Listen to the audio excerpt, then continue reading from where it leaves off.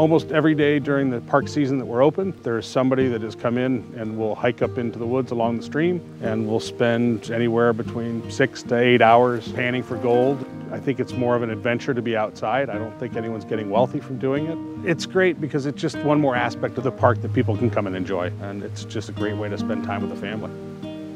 Start your adventure today. This summer, purchase or lease a vehicle from Heritage Toyota and get a punch pass to enjoy any of Vermont State Parks.